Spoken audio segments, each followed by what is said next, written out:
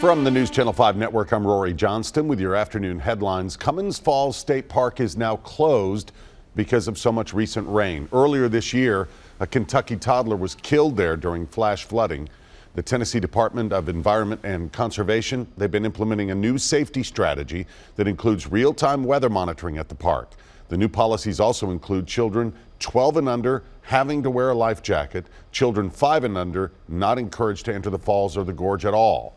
The family of the toddler now suing the state, claiming a series of human errors led to his death, including the design of the park and how it was operated. 2 people nabbed for a violent robbery that ended in a fast food restroom. Investigators say a man and woman shot another man during a robbery at the Kroger on Monroe Street just before 12:30 this afternoon. Fortunately, the victim only suffered minor injuries. We're told the victim was able to chase the suspects to nearby Popeyes. Police arrested the woman in the parking lot. They caught the robber in the bathroom. No names and charges have been released as of yet.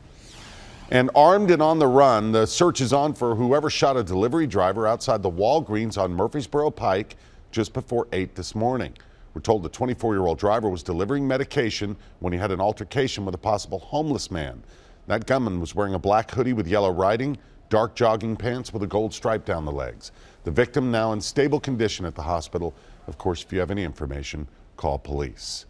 All right, the rain has arrived. Here's Bree with the latest. Yeah, so round 1 came through during the morning hours and afternoon hours of Wednesday. There'll be a brief lull during sunset time Wednesday night, but then it will ramp back up again Thursday morning. Here's the other thing that you've got to be prepared for. The 7 a.m. temperature overnight tonight will be 57 degrees. The 3 p.m. temperature Thursday will be 38. It'll be 20 degrees colder at 3 o'clock in the afternoon than it is at 7 a.m. And that means blustery conditions for trick-or-treaters Thursday night. We're talking about a feels-like factor, wind chills down into the 20s for some folks. Now, sunshine does return this weekend. It gets us into the low 50s, but it still looks like we're going to be dealing with widespread, very cold overnight temperatures, freeze watches possible as we head into the weekend.